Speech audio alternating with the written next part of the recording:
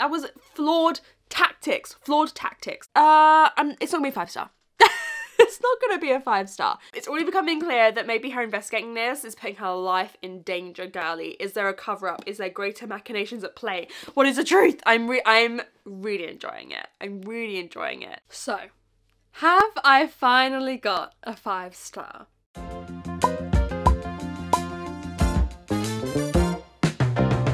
So about a week or two ago, I got a message on the Discord for my Patreon from Claire. And I have a channel on there that's like video ideas. If anyone has any videos they'd like to see me do, they can put them on there.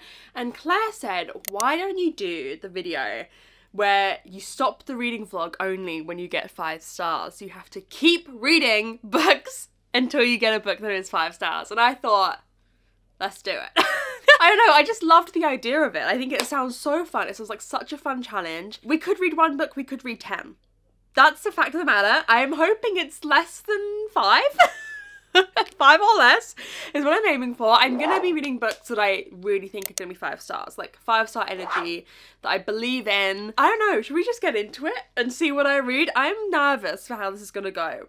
But I really want to find some more 5 stars because I think other than rereads, I've only had 3 5 stars out of like 22 books I've read so far this year. So not a massive proportion. I feel like we can up that a bit. So let's read until we get a 5-star book. Okay, so it's come to the point where I have to pick what the book I'm going to start this video with. I'm around Tom's now. Hello. Yeah, I have to pick what I'm going to start this video with. And here's the thing. I don't want this video to be a 1 book video.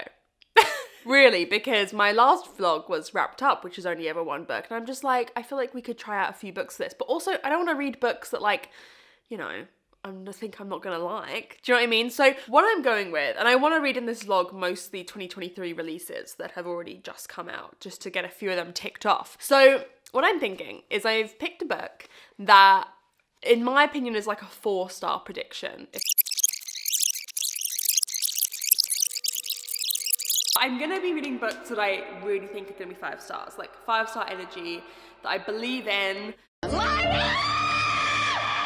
If it ends up being a 5, whoopee, like we hit it on the first go, but it's kind of like a 4-star prediction. So something that I'm still really looking forward to reading, really been anticipating, but like haven't been expecting a 5-star from it. And so that is Highly Suspicious and Unfairly Cute by Talia Hibbert. So Talia Hibbert, I would say, is my 2nd favorite romance author behind Ali Hazelwood. I don't read a ton of romance, so that's not, you know, it's not necessarily a difficult accolade to get. But I've tended to give all of her books like a 4, around a 4 consistently, and I feel like this is probably gonna be a 4. So this is what I'm gonna read. It is pretty short. If I'm feeling possible 5-star energy, I'll check in with you at like the 100-page mark.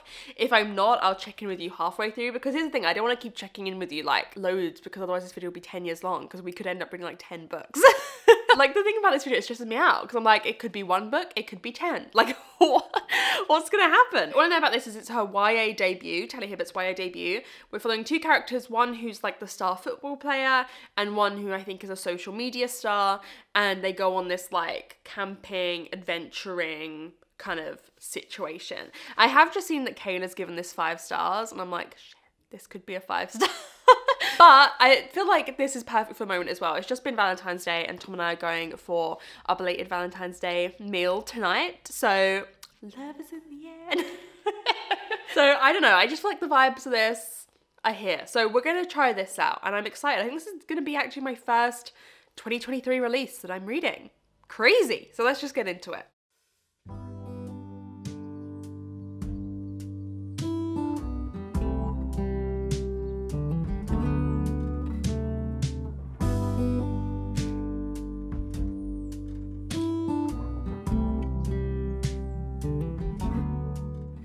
Hey, I'm aware I look a bit crazy. I'm in the middle of getting ready.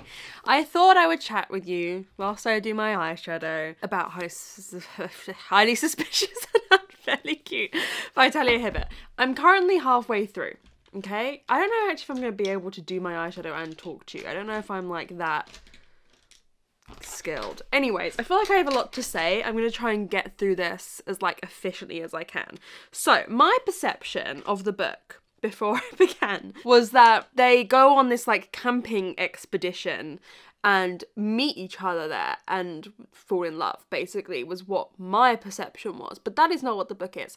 I just I'm feel so sorry. deceived. I know, but like, honestly, we're I just in feel this. We're so all deceived. deceived. They're basically best friends to enemies to lovers is the trope we're going with here.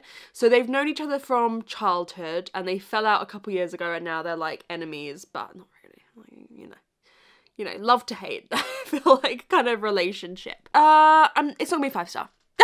It's not gonna be a 5-star. I'm not disliking it, but I'm not loving it. Let's go through, you know when you were a kid and you were doing like a project of some sort and you just do pros, cons, and then like an in the middle column. Let's go through it. Okay? So in terms of pros,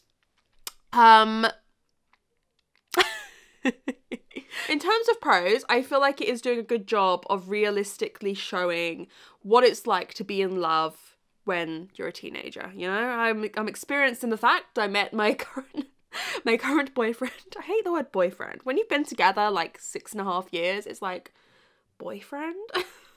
Who's that? You know, we met in sixth form, which is when these characters are. So it feels very familiar. And I feel like it's doing a good job. Like, you know, also like how annoying kids are when you're kind of like falling for each other and everyone's teasing you. Oh my God, that was the worst.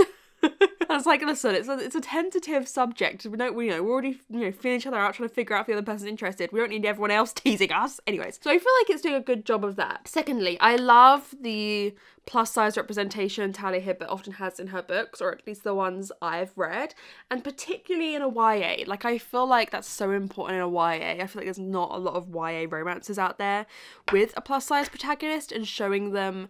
We're also like where I feel like there's maybe some of those back in the day, but like, you know, where the girl's size would be mentioned over and over and over again, and it's like, oh look, a plus size girl can fall in love and have someone love her, you know, and it's like the whole kind of theme of the book, whereas that's not the case in this one. You know, it's just mentioned occasionally and it's just like a feature of her. The whole book isn't defined by that. So they're the pros, okay? Middle of the road column is that I feel like Talia Hibbert's, I'm not going to get any further with my eyeshadow, by the way. I need to focus on what I'm saying to you. Actually, I can try. I feel like Talia Hibbert's, I'm going to go in with a dark shade and I feel like it's a mistake. I can't talk and do this. Stop while you're ahead. I feel like Talia Hibbert's writing often verges on cringy. I feel like this even with the Brown sisters. Like, I feel like her writing is just always so close to being cringe, you know? It skirts the line.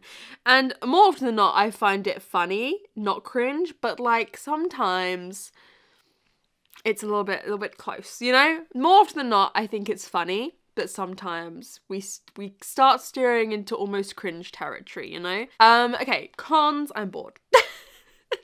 I have to admit something, okay? I am obsessed with mustard. I can't believe I just said that out loud. No. I am obsessed with a game called Cozy Grove. I'm obsessed with a game called Cozy Grove at the moment. I can't stop playing it. I think about it all the time. Also, it's not the kind of game, like, it kind of limits how much you can do per day, but like, I am counting down the seconds to my Cozy Grove session every day. That's not normal, and I think, you know, you should maybe get some help or something. And so I just like, this is not capturing my attention and desires like Cozy Grove is, you know? And I feel like that's what's needed because I just would rather play Cozy Grove than read. Yeah, that's the current issue, is that like, I don't really want to read. It's not making me want to read. And I find myself like, I keep skimming sections, like I keep just skipping paragraphs because it feels like there's a lot of wasted, you know, fodder that I can just skip through. But today I'm just gonna have a reading day. I don't have these very often, where a day where I'm like, I'm just gonna read. I am gonna do some editing for some Patreon stuff as well, but I'm mostly just gonna read. I feel like I need a falling and back in love with reading day. You know, sometimes you just need those days where you just read and you're like, oh, I love reading. You remember why you love reading. Sometimes, because at the moment I'm just remembering why I love playing Cozy Grove. So the plan today is to read the second half of this and read a good chunk of whatever the second book is, because we are going to be reading a second book, because this is not 5 stars. This is not 5 stars. So I'll see you a bit later once I finish getting ready and I've actually finished the book, and hopefully I will be able to focus and it won't take me that long. That's the back. I finished it. Gonna give it 3 stars. 3 stars. I debated, hang on, let me stick the light on, it's a bit gloomy. I debated giving it a 3.5, but I think in enjoyment it was a 3. It was a 3. okay? I don't really have much more to say. My same gripes with it, that I was just kind of bored and wasn't excited to read it. I just sat downstairs and made myself read. I was like, Megan, you have to read this. Right now, you're not having lunch. I used lunch as an incentive.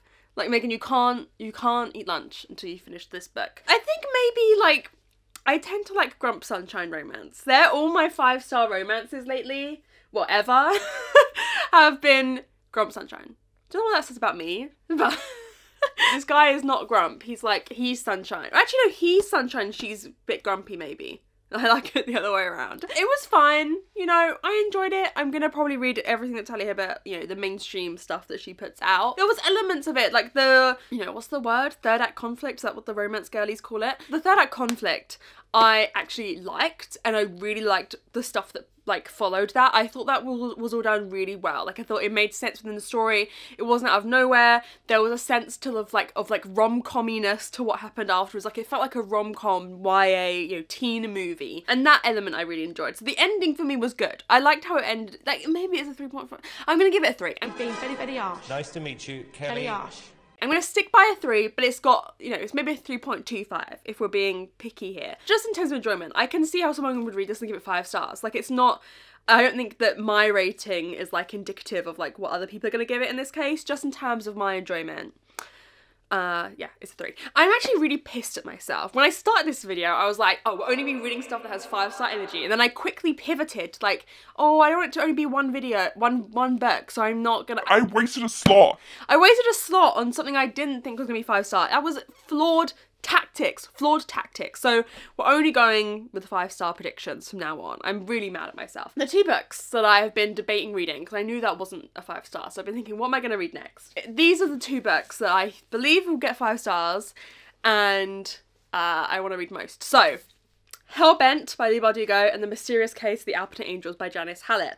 I gave Ninth House 5 stars. I love Ninth House. Ninth House is incredible. Janice Hallett I've given like a 3.5, and then I gave the Twyford Code like a 4.75, so like basically a 5. But I believe in this synopsis the strongest. I'm weighing it up. I know some people are going to be screaming at me to read Hellbent, but I think I'm going to go with Mysterious Case of the Appleton Angels. It's a murder mystery, or I don't know if it's murder mystery, it's a mystery. It's mixed media, like it, you know, it feels good. I feel like Hellbent is something I want to read when I'm riding high on reading enjoyment, whereas I'm in the trenches a little bit, and this is the kind of thing that will get me out of it, I feel like. We might be reading Hellbent later in this vlog if this doesn't become 5 stars, but I believe it will. It's gonna be a 5-star. What I know about this is we've discovered like this trunk of mixed media elements about this case where the Appleton Angels were a cult, and I think they convinced a teenage girl that her newborn baby was the Antichrist. Okay, a true crime author who's writing a book about it and kind of researching and what have you. I have good feelings about this, okay? It's the first Janice Hallett that is different types of mixed media. The Appeal was just emails, the Twyford Code was just audio files, and I feel like that's always been the one thing that's kept me back from giving it 5 stars. I want emails, interviews, like I want all kinds of different stuff, and that's what this delivers. I'm so excited. I've heard such good things. It's gonna be a 5-star. Delusion. Convince yourself. It's gonna be a 5-star. I believe it's strong in my bones. So I'm gonna read, there's like no chapters in this really, there's just like sections. So I will read the first 100-ish pages, because this is a little bit longer. So we'll read the first 100-ish pages and then check in with you. I'm gonna have lunch and do some work now, gonna have a bit of a reading break. But then this afternoon, this evening, we're gonna be back to it. I'm having good feelings. I have a lot to say if you will indulge me. Okay. Right, in order to talk about this book, I feel like Janice Hallett's books always require quite a big setup. Like, I have to really tell you what's going on. So you open the first page. Well, not, you know what I mean. It says, you have a key that opens a safe deposit box. Inside is a bundle of documents, archived research material for a book that has just been published. You must read it all and make a decision. Either replace the documents and the box, then throw the key where it will never be found, or take everything to the police. So, we begin with drama, which I love. It's all the drama, Mick. I just love it. And so then we are going through the documents that me and you, have just found of this I guess our protagonist, who is just being commissioned to write a book about the Alperton Angels, which was a cult. This happened 18 years ago. It was a very small cult. There was the leader, maybe about 3-4 members, it's unclear, and then these 2 teenagers who were members who had a baby. And they were convinced that the baby was the Antichrist, and it seems like on this particular evening, they were trying to sacrifice the baby, but then there's a mass suicide of the members who aren't the leader or the teenagers, essentially. And she is contacting people, trying to find out what happened, and most importantly, trying to find the baby, because the baby's about to turn 18, and so everyone's like, find the baby! We need to get the first scoop! Okay, so that's what's going on. And I'm loving it. I'm loving it. I don't want to say 5-star too soon, but I am loving it because there's a lot of thoughts going around my brain. I can't you know when you're like really enjoying a book and it's like I can't process. I can't sift through the thoughts. Firstly, our main character is very interesting. She is a cutthroat true crime author, journalist kind of person who, very early on, you can tell she'll do anything to get the scoop. She will do anything that she can to get the scoop. She will lie to this person, say something else to this person. And so it's very interesting. You know, we're just reading emails that she sent to people or interview transcripts and stuff like that, or text messages. And so it's very interesting at times when you don't know if she's lying. You don't know what the truth necessarily is. I really enjoy that about all of Janice Hallett's books, because they're not told in the traditional way. There's a lot of room for lies, okay? She's talking to all these people about the night that this kind of big event happened. And a lot of people are remembering conflicting things, and we can't get hold of the baby, whatever. There's so many things that you go, you know, already I've gone, I've literally I've literally gone so many times already. There'll be things that become so pivotal, and there'll be red herrings, and I don't know what is which. Wait a minute, I'm figuring this out. I'm like Scooby and Shaggy, I'm solving a mystery. Someone will give you a piece of information, in an interview or an email, and you're like, hang on, and you don't know if that person's wrong, or if that's completely twisting the story. I'm loving it. I'm loving it so much more than The Appeal. This is what I wanted from The Appeal, with the varied kind of mixed media. And I loved the Twyford Code, and I just know, because of the Twyford Code, the ending of that is incredible. The ending was what made me love it. That Janice Hallett has an ending in her. I am so excited. And why? Ooh! There's so much going on. It's already becoming clear that maybe her investigating this is putting her life in danger, girly. Is there a cover-up? Is there greater machinations at play? What is the truth? I'm really enjoying it. I'm really enjoying it. I don't want to call it a 5-star yet. It has a possibility. I'm really hoping it's gonna be a 5-star. I can just feel it in my bones, and I want this to be my first 5-star for Janice Hallett so bad, because she is shaking things up in the mystery genre. It's got so much drama. You guys don't understand. There is so much drama. There is high antics, right? I always say this. I did drama for most of my life, if you can tell. But especially when I did it at GCSE and A-level, when you're in charge of productions. I used to go to drama club, whatever, but when you're doing that, you're directing, you're presenting the show, you know? I want a production. I want a production. I want it to be as dramatic, as imaginative, as innovative, as creative as possible. And I love it when a book ignites that in me. When I see a writer, I just love it. It gets me excited. It's camp. It's camp. I don't know what to tell you. There's always been she's always been giving me that drama, but there's been something that's oh, it's not a 5-star. But I just believe in my core that we can get a 5-star. We can get a 5-star. We can get a 5-star. So I'm going to go read, it's about 400 pages long, so maybe I'll read another 150 pages. Why have we got to go to the doctor? Police, I mean. Oh my god. Oh my god, who's telling the truth?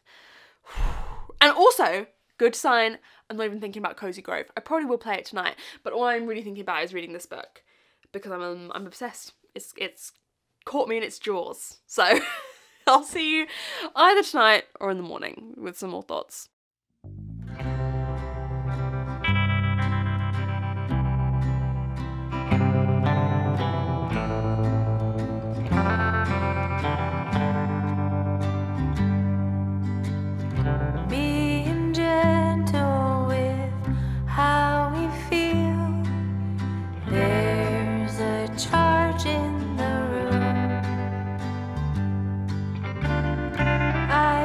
Feel all the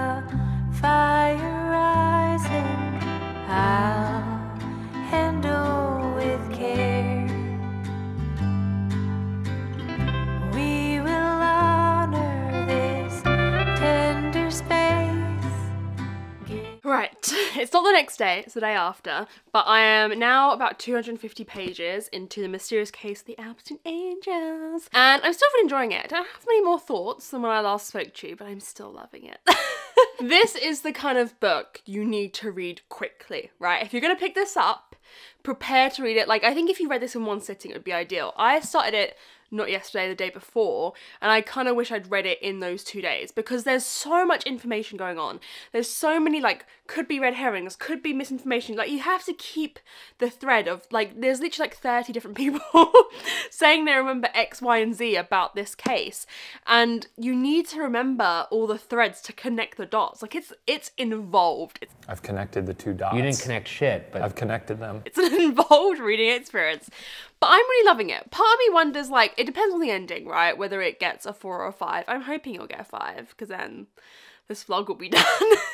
And because I just feel I've had so much fun reading it, right? I just feel like this is the time that Janice Hallett is going to get a 5-star. Like, this is such a fun book. I love that. Reading can be fun. Like, books can be fun. Do you know what I mean? Books don't have to be serious. Don't have to be like, I don't know, like, you know, the Man Booker Prize, whatever. That exists for that. This is fun. It's so fun. Like, it's funny in the same way that, like, Thursday Murder Club is funny. There's little elements of humour to it. Like, for example, she has this girl who transcribes all of her interviews for her, and she'll, like, leave little notes commenting on what's happening in the interviews, and it's funny. Like, I love that we're bringing back fun. Janice Hallett's bringing back fun. Single-handedly. I'm having fun. You have no idea. I have so much fun. I'm just super intrigued how it's all going to come together in the end. I'm a little bit nervous about it. I don't know. I don't know what to expect for how it's going to all come together.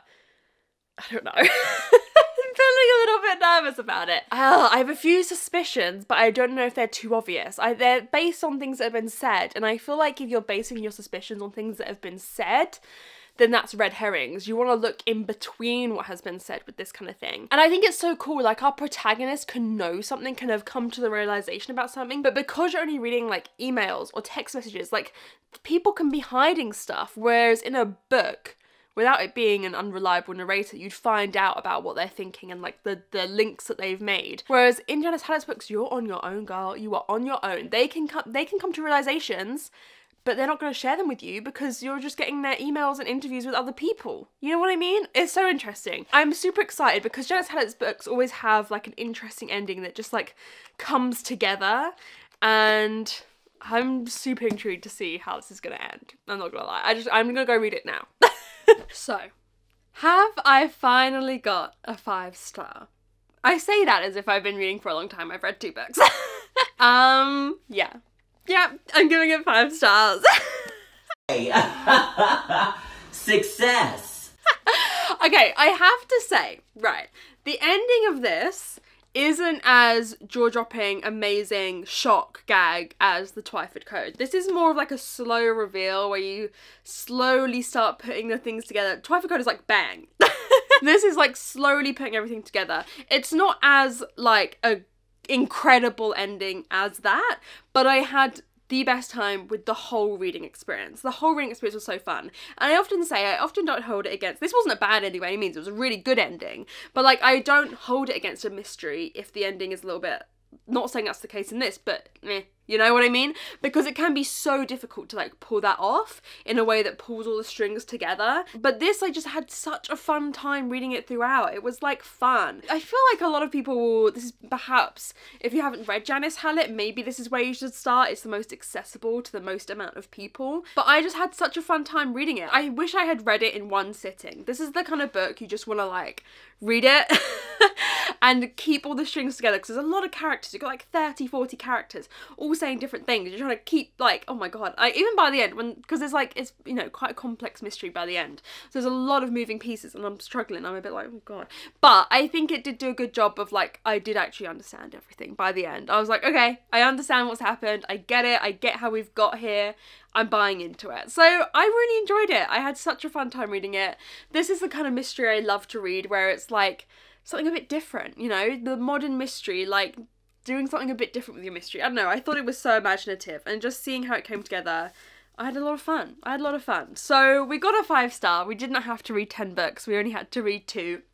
And I think, I mean, this easily could have not been a 5-star, but I think it shows I know my reading taste pretty well, that this had a good chance of being a 5-star. I should have just started with this. But then this vlog would have only been one book. So at least we read 2, I guess. That's how to look at it. But thank you guys so much for watching this video. I hope you enjoyed it. Let me know how many books you think it would take you to get to a 5-star. I think Hellbent probably, if this hadn't been one, would have been a good shout. But I don't know if I would have gone with that next. I'm still feeling a bit scared to pick up Hellbent. I don't know. Anyways, I hope you enjoyed the video. If you got to the end, comment 5-star emojis down below in the comments. Thank you guys so much for watching, and I'll see you again in another video. Bye!